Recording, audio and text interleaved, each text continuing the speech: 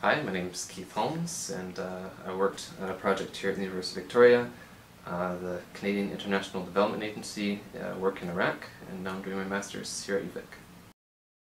So the Canadian International Development Agency, CIDA, is a government organization that represents Canada doing development work around the world, whether it's human rights or environmental quality. So one project I worked on was collecting a lot of water quality information from all over southern Iraq.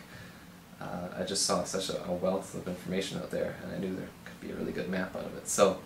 I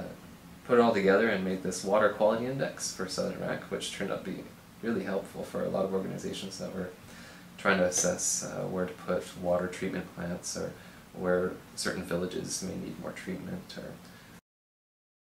So after the CIDA project, I came back to UVic and started my Master's, and I'm doing forecasting work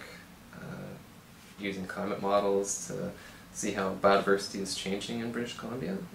So you can see how, if the climate's changing, how different forest species or protected areas might be